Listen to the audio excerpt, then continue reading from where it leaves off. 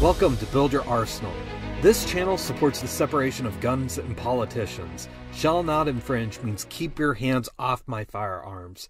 If you disagree, cast your vote today for Joe Biden by hitting the dislike button. If you agree, hit the like button and subscribe.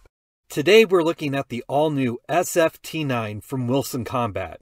That's the Solid Frame Trak Grip 9mm 1911. What exactly is it, and how does it compare to the EDC X9 and SFX9? Which one should you get if you can only get one? That's what we will consider today. Two caveats here. There are some significant differences between these three lines, but we will focus on the SFT9 versus the EDC X9 since the SFX9 is just the solid frame version of the EDC. Next, we are sticking with the stock versions. Wilson allows lots of customization, so there's room for variation, but we'll stick with the stock versions of these guns. With that said, let's get started. Disassembled, you can see differences between the EDC X9 and the SFT9. The top end has the most significant differences, so that's where we will start. The EDC X9 has a rear tactical adjustable battle sight and a user replaceable front sight. The SFT9 features a dovetail front and fixed dovetail rear sight. Next, the EDC has a cone barrel. The SFT9 gives you a match grade barrel and bushing. Personally, I like both of these options. The weight of a cone barrel is a benefit, but I think there's additional accuracy with a match grade barrel and bushing. The EDC X9 has a user serviceable external extractor. The SFT9 has a classic 1911 internal extractor. Personally, I don't have a preference here. They're both Wilsons. They're both going to perform just fine. Wilson knows what they're doing with internal extractors. I do like the more classic look of the internal extractor though. The EDC X9 has the X-Tac pattern slide serrations. The SFT9 has the classic wide cocking serrations. In my opinion, the SFT9 has the advantage if you're looking for more of a traditional look and if you're looking for more traction. Moving on to the slide profiles, the EDC has a tri-top slide profile and the SFT9 has the classic Commander slide profile. Again, if you're looking for a more traditional look, the SFT9 will give that to you. Back to the internals of the top end. The EDC X9 gives you a 4-inch stainless cone barrel with Wilson Combat's reliability enhancing lockup system, which is a single lug tapered cone match grade 1911 barrel. It also has a full length guide rod.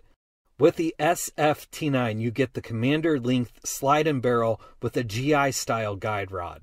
Wilson hand fits each 4¼ inch match grade bushing style barrel. I think there's a slight edge in softer recoil and accuracy with the SFT9 because of this.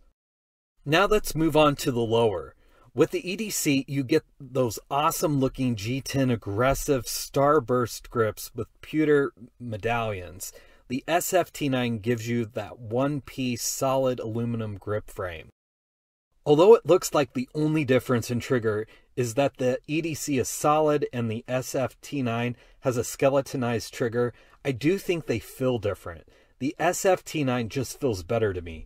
Oddly enough, more solid compared to the EDC. It's slight, but it's noticeable. Next, we get into the grip pattern. The EDC X9 has the X-Tac front strap mainspring housing treatment. This is a great grip texture. It is also 1.4 inches wide. The SFT9 has the track texture front strap back strap treatment. It is only 1.155 inches due to the solid body frame. This may not sound like a lot, but it is significantly different. It's a lot slimmer. I really like how thin this is. I think the edge goes to the SFT9 for the texture though. It's a significant difference. The gun just does not move in your hand with this texture. The reduced diameter of the Wilson Combat solid frame along with the Trak Grip strap texture improves recoil and reduces muzzle flip. This alone helps push me towards the SFT9. One additional thing I will point out between the grip panels for the EDC X9 and the solid frame for the SFT9 is the difference of the mag release button. It's more recessed with the EDC and much easier to hit with the SFT9 without the panels. It's essentially acting like an extended magazine release button, especially with the indent they put on the frame.